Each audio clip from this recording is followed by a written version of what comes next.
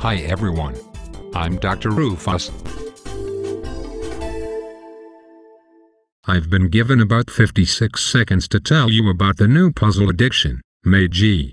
It isn't enough to get into detail, but I'll show you what is involved using a solved puzzle. Please feel free to contact me via Twitter if you have specific questions. Okay, here we go. We need 2 of each number on each row, column and diagonal. Big numbers represent 4 smaller cells of the same number.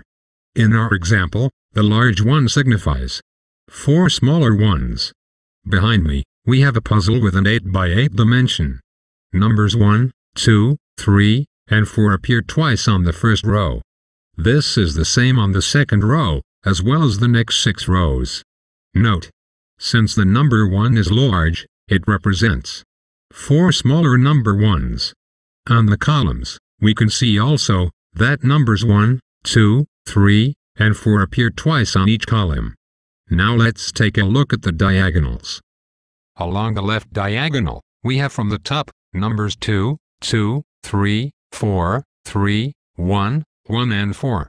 And along the right diagonal, we have 1, 3, 4, 3, 2, 2, 4, 1. I've been practicing that. So, as expected, we have a sound solution with exactly 2 of each number on each row, each column and each of the 2 diagonals. Now you can go on and solve the more challenging MEJJI puzzles. The ones with symbols instead of numbers. Try it out. Feel free to get in touch with any questions. Thanks for listening.